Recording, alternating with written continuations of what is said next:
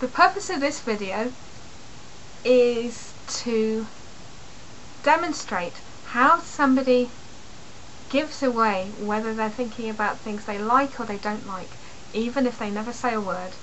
For the purpose of this demonstration, I've roped in my long-suffering spouse Jim, who's here, and what we're going to do is this. First of all, I'm going to ask him to think about somebody he likes, somebody or something, and so you're going to be able to get a good sense of what he looks like.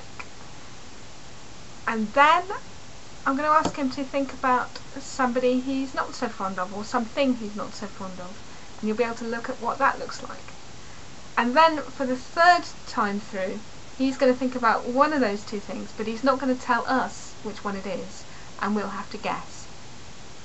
So, first of all, Jim, can you, for a few seconds please, think about somebody or something that you do like?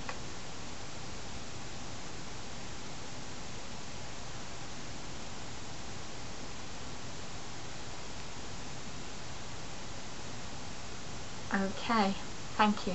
And just to wash that all away, can we think about something sort of neutral, so that I don't know, washing up, is that neutral? Maybe that's not neutral. And now moving on to the second phase of this, can you think about somebody or something you're not so keen on?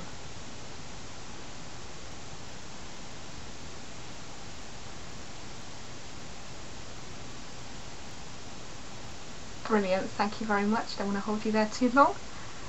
And again, let's just take you back to neutral. Please just think about something very neutral for just a few seconds. Right, and now I'd like you to choose whether to think about something or somebody you like or you don't like, but don't tell us, just make the choice and do the thought.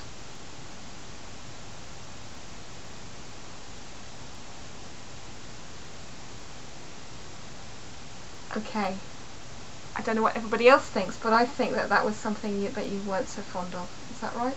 Yes.